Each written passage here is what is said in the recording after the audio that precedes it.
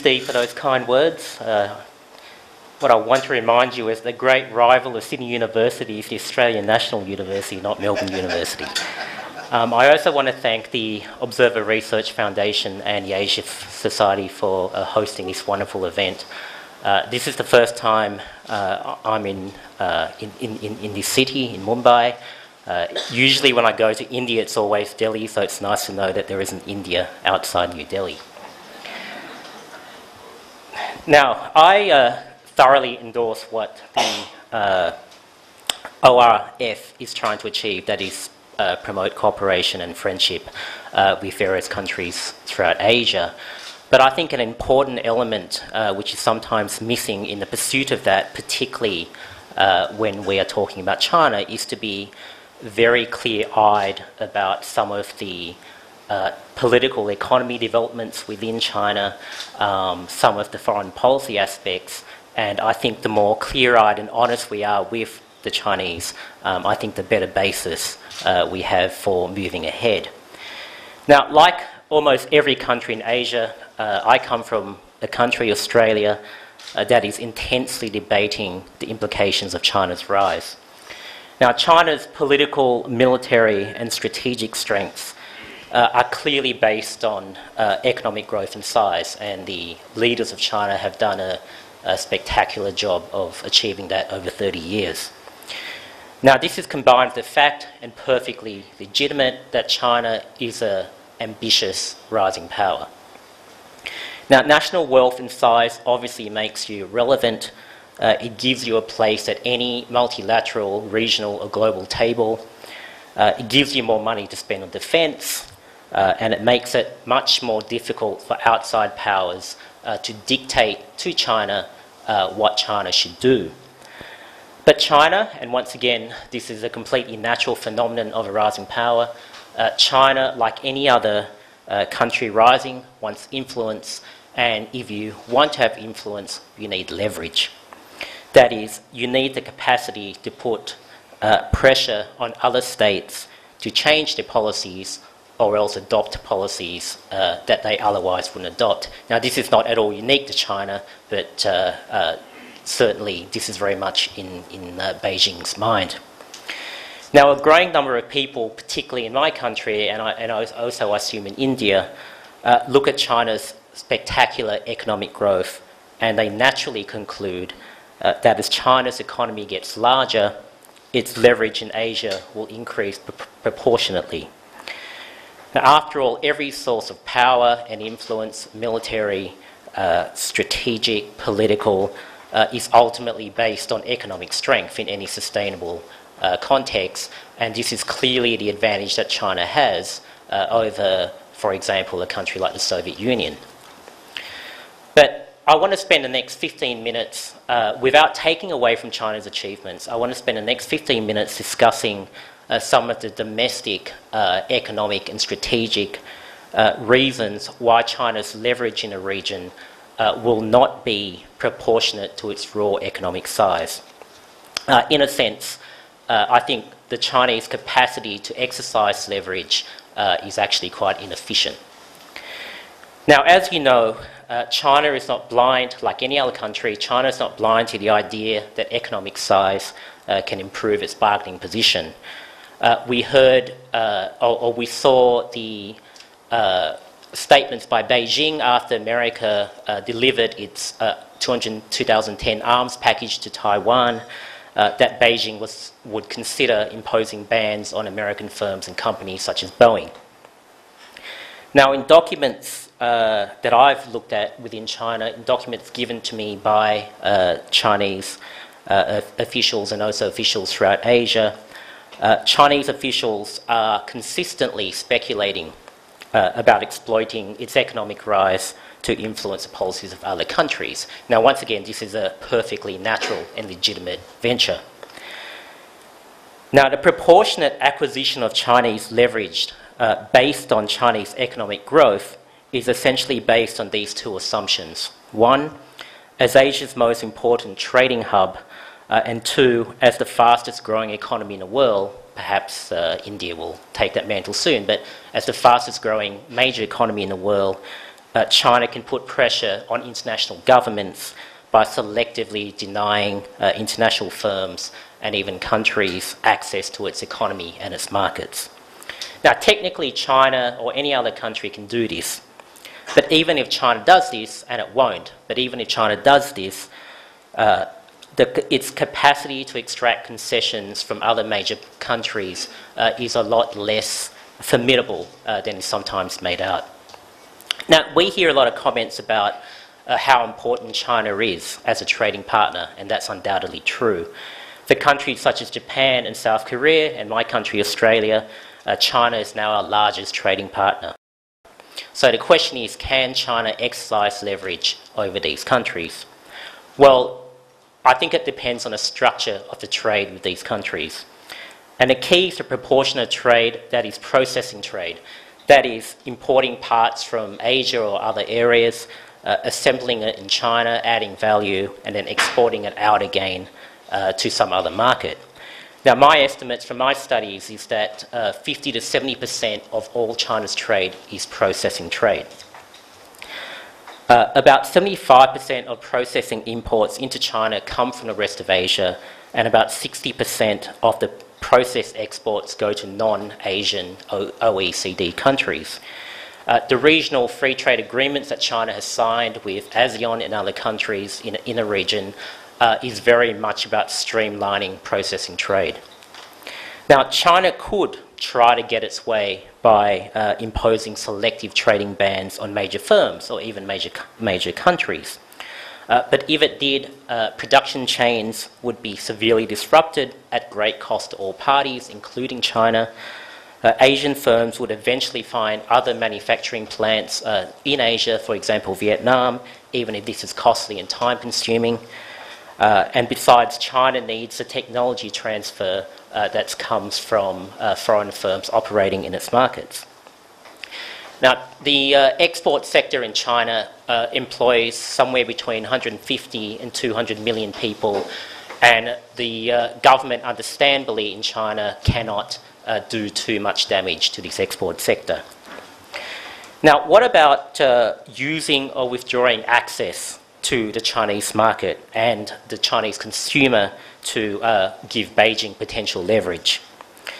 Now, Beijing has done this not to any great degree, but selectively with some smaller Southeast Asian countries, for example, Malaysia and Singapore, with modest success. But once again, I think China's capacity to use this tactic as a point of leverage has significant limitations. And the reasons for these limitations go to the heart of the Chinese political economy and how the Chinese economy actually works. Now, the Chinese economy constitutes a large component of global growth, but it is not nearly as important a driver of global growth. I say this because 50 to 60% of China's economic growth, of China's GDP growth each year, is driven by domestically funded fixed investment, basically building things. This rose to 80 to 85% in 2009, 2010, before falling to about 60% currently, which is the highest of any modern economy in world history. Basically, the government's dominance over the banking sector, combined with capital controls, means that the state-owned banks have almost perfect savings capture.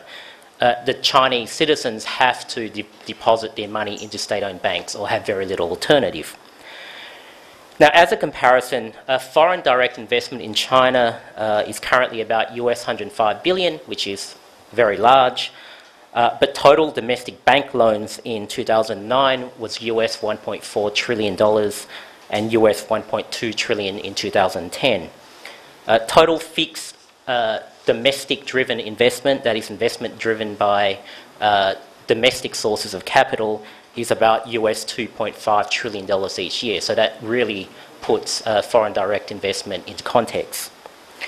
Now, 75% of all loans from China's state-owned banks go to state-owned or state-controlled companies, SOEs for short. Only about 5 to 10% actually go to private domestic firms. In addition, the most lucrative and important sectors of the economy are actually reserved for SOEs. And private and foreign firms, or particularly private domestic firms, are formally or informally denied access to about a dozen of the key markets. The point I'm trying to make is that the political economy in China is set up in such a way that state-owned enterprises are in a dominant position to benefit from economic growth. China is not accurately characterised as a private sector-driven free market economy. It's a model I describe as economic nationalism or a corporate state model. Now, with some exceptions, notably the very vibrant export manufacturing sector in China, foreign firms actually don't have a lot of great access to the Chinese market as it stands, meaning that China cannot significantly use the carrot and stick of access as a leverage point. Where China needs advanced technology or technology transfer, China will insist on joint ventures, which, once again, this is something the Japanese did, and this is designed to hasten technology transfer from more advanced, particularly Western and Japanese companies into the Chinese economy. Now, why has China done this?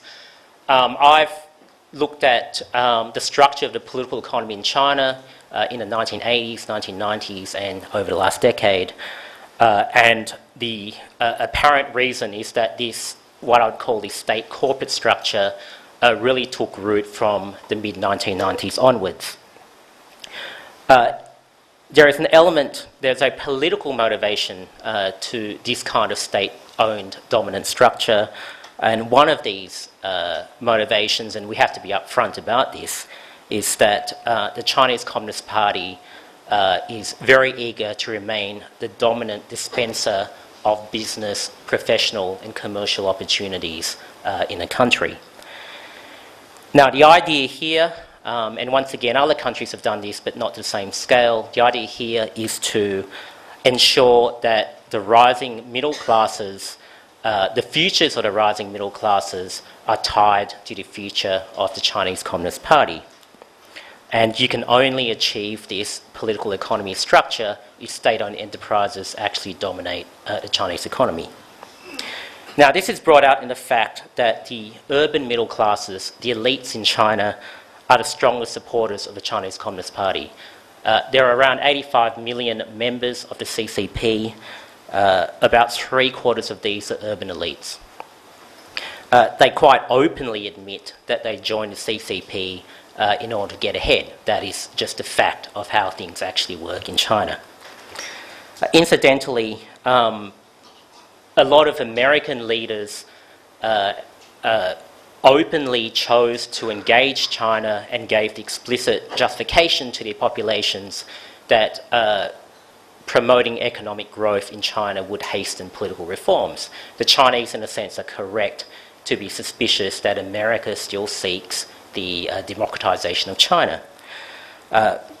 This is one reason why political reform hasn't taken place in China, even though economic growth has reached such phenomenal heights, and that is you don't actually have the rise of an independently wealthy middle class. Therefore, the middle classes, and that's where in urbanizing countries, it's the middle classes that essentially decide the political futures of the country. Now, this is all to make the point that China doesn't actually offer extensive market access to foreign firms, and they'll resist offering widespread access to foreign firms in the foreseeable future. Given this political economic structure, Beijing has the broad attitude that if it gives up too much ground in terms of market access, in terms of economic access to either domestic private firms or foreign firms, you lose your grip on being the driver of the economy, and ultimately you may lose your grip on political power. Now, how can China translate economic size into proportionate strategic leverage? For that, two things need to happen. China needs to do two things. First, it needs the leverage that comes from actually allowing and potentially denying foreign firms from entering its domestic market. That's obvious. Second, China needs to be the dominant domestic market itself. China needs to become the dominant centre of domestic consumption in the region and in the world. Now, if it were, China would be the endpoint for imports, not just the central hub for processing trade. And if so, China would truly be a global driver of economic growth, not just a large component of global economic growth. Now, size matters, and China's domestic consumption is considerable. It's about roughly the size of a country like France's. Now, this is significant, but it's by no means dominant. China's share of public domestic consumption, that is consumption by the state sector, is also much higher in the country than in other major economies. And significantly, government procurement is off limits for most foreign firms. There are also a few reasons why domestic consumption is unlikely to just suddenly take off in the future in China. The first reason, the state-led model of development, which I've characterised, means that the state sector rises rapidly while the household sector will always lag behind. For example, the wealth of the state corporate sector has been growing by around 15 to 20% each year over the last 10 years. In contrast, the private household sector has been growing by 3 to 5% each year. Two, to pursue this state-led fixed investment growth model, state-owned banks need to give state-owned companies cheap loans. That's how you do it. The only way you can do this is to offer real negative deposit interest rates to Chinese citizens. Now, this effectively means, in technical terms, that the Chinese citizens are subsidising the state-owned enterprises. Now, despite 10% growth in China, and these are the Chinese government's figures, not mine, you've actually seen net household incomes in China of around 300 to 400 million people stagnate or decline over the last 10 years. The third reason is that China is soon to confront a serious demographic problem, which you probably know about. China will be the first major country in modern history to grow old before the country grows rich on a per capita basis. Now, in this kind of structure, people aren't about to just withdraw their money from the banks and start spending. Now, I'm not denying at all that China's economic size or impressive military capabilities is not significant. It is. The point is more that China's economic size will not translate to a proportionate political or strategic leverage in the foreseeable future. In fact, I think the Chinese way of acquiring political leverage is, to be frank, quite inefficient. Occasionally it's based on intimidation, but it's largely based on raw size. So in that sense, it's actually quite an inefficient way of acquiring leverage. Now, no one wants to have bad relations with China. It's an important, legitimate rising power in the region, and it's too important a country to have bad relations with China. But this means that the Chinese economy would need to reach an overwhelming and enormous size to exercise the kind of leverage that some people believe that China will have. And for the reasons that I mentioned, I don't actually think this will occur. Now, if there are some of you who disagree with my proposition that China hasn't got the proportionate strategic leverage, consider this fact. China is now the second largest economy in the world, but it has not managed to change the strategic alignment of even one major Asian country. Now, this tells me that Beijing's capacity to translate economic size into strategic outcomes is often overstated, and in some senses, the China threat scenario is therefore overstated. Now, we also see the situation, and once again, we have to be frank about this situation, that even as China grows economically larger, and even as trade deepens with China and China becomes a much more important trading partner for regional countries, all key capitals in the region are hedging closer and closer with America militarily and strategically, and with each other in anticipation of potential disruptions caused by China's rise.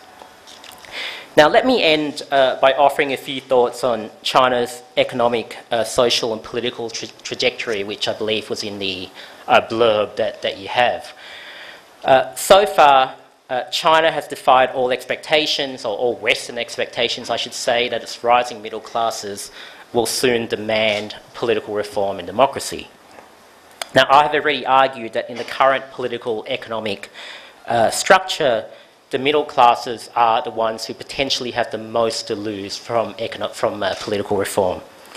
Hence, China's middle classes would only demand political change in the event of the CCP's failure to deliver them further prosperity. Now, what are the chances of economic and social trouble, if not even turmoil?